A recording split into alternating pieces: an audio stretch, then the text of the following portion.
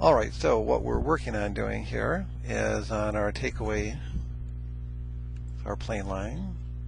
So we're just turning back, staying in our spine angle, and here's your spine angle. And here's Bonnie's spine angle. And here's her plane angle. And we're trying to stay in that tilt the whole time and just turn on the way back. And so you're right on it, just beautiful. And Bonnie on the way back. I think this might be impact. Let's go back to her address. And let's redo her address position plane angle. And her spine angle. Alright, and so then on the way back, very good on the way back there. Okay, now but on the way forward, what happens is that you start to push it over too much this way. And this is actually less than you were doing it before, so it's coming down, but it's also now it's going to come over because the shoulder's turning over and the forearms are pushing it over.